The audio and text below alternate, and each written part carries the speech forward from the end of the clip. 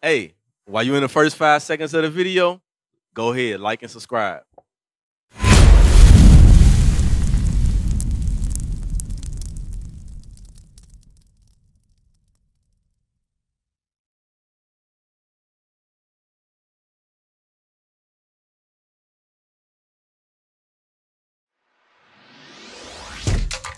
Shalom, Israel. This is Bishop Nathaniel. I want you to know that you can view all our Sabbath classes live on IUIC TV. That's right, I said on IUIC TV. Download the app today. Shalom. You're right, you do have to repent. But in repenting, what are some of the things that you have to repent from? So you got to ask yourself, if God say he wants you to keep the laws, or keep his rules, but if you break them, what is that called? You're not living. You're not living it. What you say? What you think? If your father gave you rules and you break those rules, what is the Lord gonna do to you? He gonna punish you, right? So we all have to understand what sin is. What is sin? What is the breaking of God's laws, right? So we're about to go into the Bible, and these are understanding the judgments of the Lord. Right? This is understanding the fear of the Lord. This is a part of being taught how to fear God. So we're about to teach you what actually sin is first. Read. The book of 1 John, chapter 3, verse 4. Whosoever committeth sin, transgressive also the law. So God said, whosoever committeth sin, transgress or breaks God's rules. You understand? So you just said, thou shalt not kill. That's breaking God's laws, right? So what is something else? Because that's just one law. Say that one more time. Commit adultery. God said don't commit adultery, right? Is that something that's going on in our community? All day long, right? What you got? What you think? You don't got much? That's all right. We still gonna bear with you. That's okay. So you say commit adultery, you say kill. Both of those are breaking God's rules. You understand? So how do we get back to understanding and applying the rules of God? I just said it before. You got to repent, but you just can't repent if you're not with it. Okay. You got to be serious about it, not to play the game. Okay, so my question to you is, you said you have to repent. So what is repentance? You said change, right? So you got to stop doing what you got to stop doing. That's disobeying God. You got to start doing what he said to do, right? So, all right, so today is the Day of Atonement, okay? And with the Day of Atonement, you are not supposed to be eating anything. You're not supposed to be drinking anything for 24 hours. You're not supposed to work for 24 hours. That's one of the rules of God, right? So in doing those things, we are honoring the Lord. By what? We're fasting. We're trying to, send up prayers to make sure the Lord is able to hear our prayers, right? Because we've committed sin in the past and we want the Lord to hear us, right? So in your case, you said commit adultery. That's something those were one of the things that's going on prevalent in our community, right? So in changing from that, it starts from learning what is adultery to be able to stop committing adultery. Do you agree? I agree. Okay, so how can you commit adultery? Doing things you don't supposed to do. Like what? Like messing with somebody's wife or somebody daughter that ain't married. But the thing is this here. If you can't live by the word, see, some of them ain't used to fast, but they don't know how. Right. You know what I'm saying? They ain't used to that. Right. But you used to. Right. You know what God wants you to do. Absolutely. That's why you out here in the preaching. Exactly. But people be on the same accord you on, it'll be a better place. But again, that you're absolutely right. But that's why we out here. We out here so we can teach God's laws, so we can get everybody on the same page to get their spirit right with the Lord before he come back. Because we don't want to be in his line of judgment, right? So you said committing adultery is something that goes on in the community, right? So let's see what God say on how you can commit adultery, because there's multiple ways you can commit adultery. Read what you got. The book of Matthew, chapter 5 and verse 28. But I say unto you, that whosoever looketh on a woman to lust after her have committed adultery with her already in his heart. So what does that say? Hold on, don't run. Don't run, brother. Don't run. So what is God saying? What is God saying? Look, we're gonna read it again. We're gonna read it again. I want you to be able to explain it. Okay? Let me say this.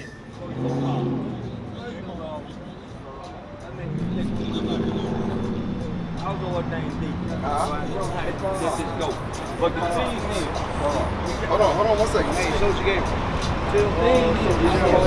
I'm glad y'all like it. Okay. Oh, praise. Absolutely. The days is near. Yes, it is. And if they don't get close to God like they're supposed to, you're going to go to the right or to the left. The choice is up to you. Absolutely. So, because I know you're trying to walk away, but I want you to be able to explain this because, brother, people don't know. People don't know. This is Christ himself speaking, right? Right. Okay, so we're going to read it again. I want you to be able to tell me what this is saying. Okay? All right, read that again from the top. The book of Matthew, chapter 5, and verse 28. But I say unto you, that whosoever looketh on a woman to lust after her. Okay, so what is lust? What is lust? Your flesh is weak. Your flesh is weak. But if you're dealing with God, you ain't going to do that. But you're crossing that line with him. But the thing is this here. He's a forgiving God, but if you want him to be forgiven, you have to be forgiven. But here's the thing. Hold on. One second. I'm getting to the point Yes. But 1 second. You said he's a forgiving God, right? Yeah. So in a forgiving God, if you want the Lord to forgive you, you have to start doing what? You have to change. So you can't do the same things over and over again, right? So God is saying, read that again from the top. But I say unto you, that whosoever looketh on a woman to lust after her. So it says, if whosoever looketh on a woman to lust after her, what is that going into? If you're looking on a woman to lust after her, what's going on in your mind? Flesh is weak. Exactly. You got to be able to explain it to me. I can't say, look, brother, I can't just say the flesh is weak and everybody know what I'm saying. So you got to be able to bring it home. So what he says, read that one more time. But I say unto you, that whosoever looketh on a woman to lust after her. So what is that talking about? Blazing upon her and wanting her. So you gazing and you wanting her for what? So if a sister walked down here, and we know, look, today is hot, right? If a sister walked down here with skin tight shorts on, and you look, what are you doing? You're lusting, right? So what did God say that was though? It's a sin. To lust after her, have committed adultery with her already in his heart. Why did the Lord say that? Because look, even though he's a forgiving God, why did the Lord say that? Right, he's a forgiving God. But also he knew, we're going to be some weak vessels. Because one thing we got to learn is this here. The devil involved. So if you got God and believing and trusting in your heart, it ain't nothing gonna get in your way. But you still missing the point. Okay, You're still missing the point. Read that again. But I say unto you, that whosoever looketh on a woman to lust after her, have committed adultery with her already in his heart. So the question is, what is your heart? So what is your heart? What is your heart? What is your heart? So you say the heart is here.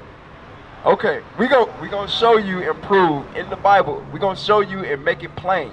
All right? Because a lot of times we read the words and we don't actually understand what it's saying. All right? So we're gonna dig through the Bible and we're gonna show you exactly what God is trying to tell us. All right? Read what you got. Mark 7. The book of Mark, chapter 7, verse 21. For from within, out of the heart of men, proceed evil thoughts. So he says, from the heart of men proceed evil thoughts. Can this vessel that's pumping in your chest, can it think? So what is it talking about? Okay, we're going to read it again from the top. For from within, Out of the heart of men proceed evil thoughts. So what thinks? What's a part of your body that thinks? Your brain, right? Your mind. So he's saying out of the mind of men proceed evil thoughts. Out of here. The Lord is saying your heart, because your body, your brain right here is the whole nervous system of your body. It controls everything, right? So he's saying out of your mind proceed evil thoughts. Hey brother, what we talking about right now? We're talking about adultery and how it comes out of when it starts in your mind, all right? Read that again. For from within, out of the heart of men proceed evil thoughts. So what are some of the things that comes in your mind? Read. Adultery. What? Adultery. What? Adultery. Why is that the first thing? Why? But why? The mind is weak, but why is it the first thing? Go right back to Matthew 5. Go right back to Matthew 5. Hold on 1 second. Hold on 1 second. Go right back to Matthew 5. The book of Matthew, chapter 5, and verse 28. But I say unto you, that whosoever looketh on a woman to lust after her, have committed adultery with her already in his heart. So, in committing adultery already in your heart, it starts where? The mind. It starts in your mind. So, a woman is walking down the street and you gazing, you sitting there like, oh, okay. Guess what? You committed all sorts of uncleanness in your mind. Right. You understand that? That's what Christ was saying. That's what Jesus was saying. So in order to repent from doing that, we have to do what? We have to now search the scriptures to see how we're going to control our mind and our thoughts. You understand? So how can we control our minds and our thoughts? If you got a lot of people ain't in the word like you in the word, every person that walks God's face on earth is going to be, because they're not in there. Now, in the Bible, you know what I'm saying? John said, chapter 14 said, let not your heart be troubled. Look. But some of them always. But check it. You say you used to be a deacon, right? You say you used to be a deacon, right? Yes, I did. Okay, so your mind should be in the scriptures, right? It's supposed to be stronger than weak. It's supposed to be stronger, but how do you make your mind stronger though? To get back into him. To get back into him. And how do we do that? We start to read, and we start to fast, and be serious about what he wants us to do. But here's the thing. In order to do that, it goes right back to what we was talking about before. Psalms 119, 142. You got to understand, this is where it starts. Bring it out. You have to understand that in order to actually be able to understand the Bible and apply the Bible, you have to rethink and change your mind.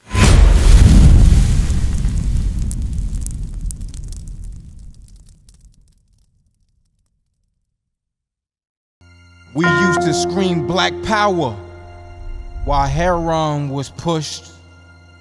But at the end of the day, nothing's in vain.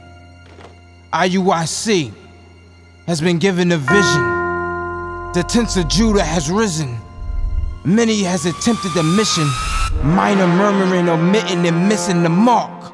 Just reading that he had the flame of fire in his eyes gave us the spark. We on Paul's mission.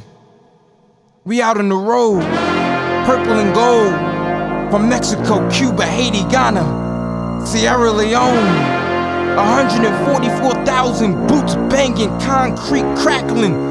These are our men repented at heart. The scriptures is proof. IUIC, we deliver the truth.